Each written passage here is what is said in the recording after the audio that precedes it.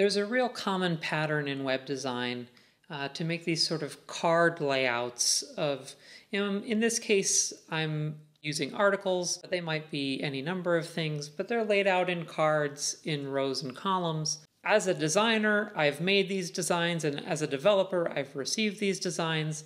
Often in the design, the text might be all the same in every card, and it just lines up beautifully here, and it works great no matter what size I'm at. But there's a problem when we actually start to put this into practice and people don't keep their article titles short.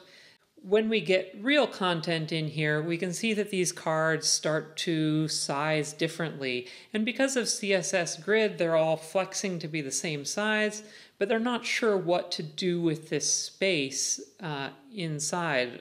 This short card, for example, the footer and the header, neither of them needs all that space.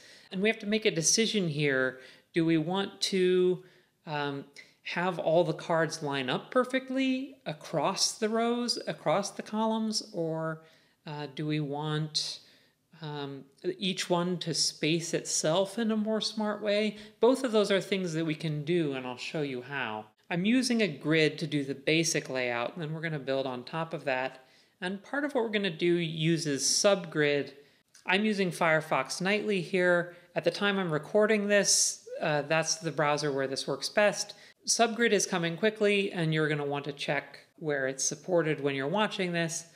So the first thing that I'm going to do is try to align these lines across all the cards. So across the row, this first row and then this second row, I'm going to just get those borders to line up, and that's going to be my first solution here. So I'm going to do that by first defining on the body also these two rows that we have. The first row is just that header, and then I'm going to repeat. This is interesting. So inside of the repeat function, you can put multiple values, and it will repeat that pattern.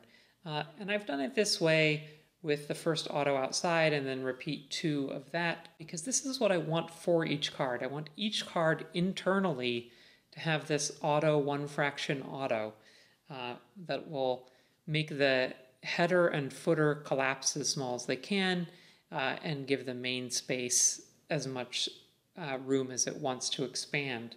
The cards are laying out just in those rows right now, and really we want them to span those rows. So first I'm going to tell each card to span 3 rows, and it will be those 3 rows. Now each card has auto 1 fraction auto, but its internal contents don't know that yet.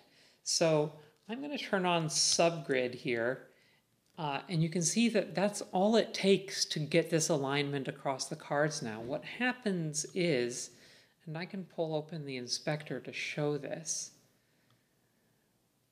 we have here the outer grid, and I can turn that on, and we see the outer grid lines.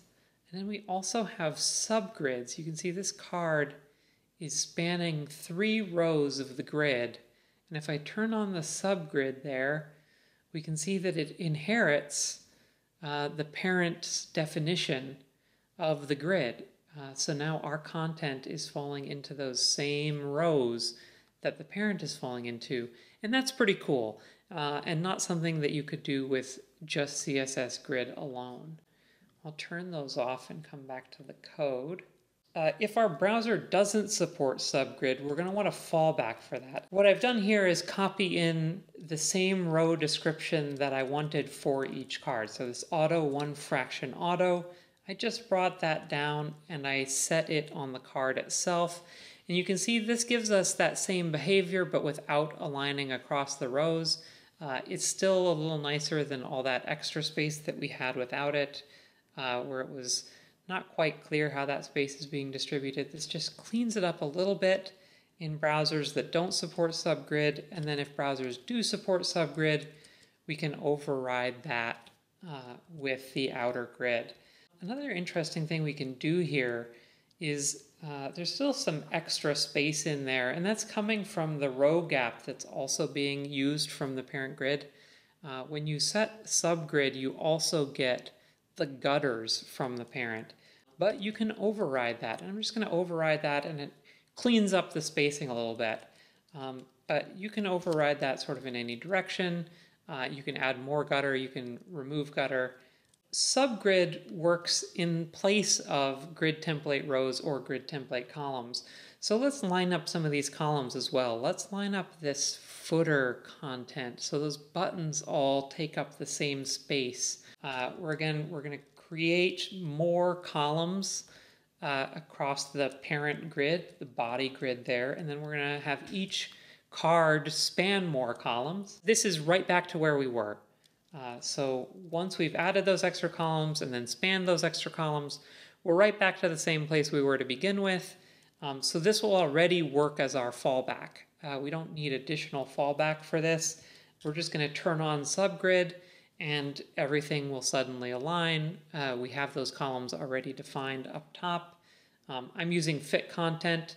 I'm not going to go into detail with fit content right now, but it's a very cool function that we can use in our grid definitions to do some clever sizing. So I'm just repeating 2 times these 2 columns, and then those are appearing inside of each card.